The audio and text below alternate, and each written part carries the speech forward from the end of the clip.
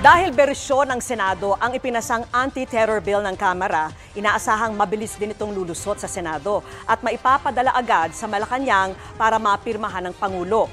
Sa gitna naman ng mga pagtutol sa kontrobersyal na panukalang yan, sinabi po ng Malacañang na mahalaga pa ring maipasa ito kahit may dinaranas tayong COVID-19 pandemic. Nakatutok si Victoria Tulad. House Bill number 6875 is now approved on third and final reading. Matapos maipasa sa third and final reading kahapon ang House Bill 6875 o Anti-Terrorism Act of 2020. Karapatan ng mamamayan, ipaglaban! Nagmarcha ang mga kabataang ito sa UP Diliman bilang protesta. Nagtrending naman sa Twitter ang hashtag #JunkTerrorBillNow. Sa website na change.org, mahigit 600,000 na ang pumirma sa petisyon na ibasura ang panukalang batas kaninang pasado 2:00 ng hapon. Maging ang international pop superstar na si Taylor Swift, shinare sa kanyang Instagram story ang isang link sa petisyon. Kahanay ang iba pang mga advokasya tulad ng Black Lives Matter. Sa ilalim ng anti-terrorism bill, kabilang sa mga tinukoy na halimbawa ng terorismo ang anumang aktibidad na magdudulot ng pagkamatay, pinsala o panganib sa buhay ng iba. Pati iyong magreresulta sa matinding pagkasira o pagkawasak ng mga pampubliko o pribadong pasilidad, habang buhay na pagkakakulong na walang parol ang parusa. Life imprisonment din ang hatol sa pagpaplano, training, paghahanda, pangasiwa, pakikipagsabwatan at recruitment sa terrorist group. 12 taong pagkakakulong naman ang ipapataw sa sinumang magbabanta, magpapanukala o mag-uudyok sa iba para gumawa ng terorismo. Sa ilalim pa ng panukalang batas, pinapayagan na i-wiretap ang mga miyembro ng isang teroristang grupo o sino mang kinasuhan o pinaghihinala ang terorista, basta't may kautusan mula sa Court of Appeals.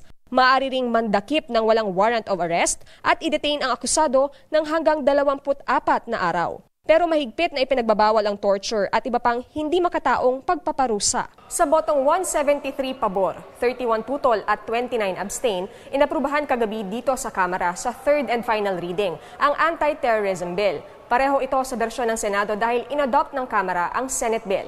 At dahil certified as urgent ni Pangulong Duterte ang panukalang batas, mabilis itong naipasa. Nakatakdang i-transmit sa Senado ang panukalang batas. Pipirmahan ng Senate President at Speaker of the House ang pinal na kopya, saka ipadadala sa Pangulo para lagdaan at maging batas. Pero ang ilang kongresista sinabing delikado ang anti-terrorism bill. This law is not meant to combat terrorism. It is meant to give the state the power to tag whomever they please as a terrorist.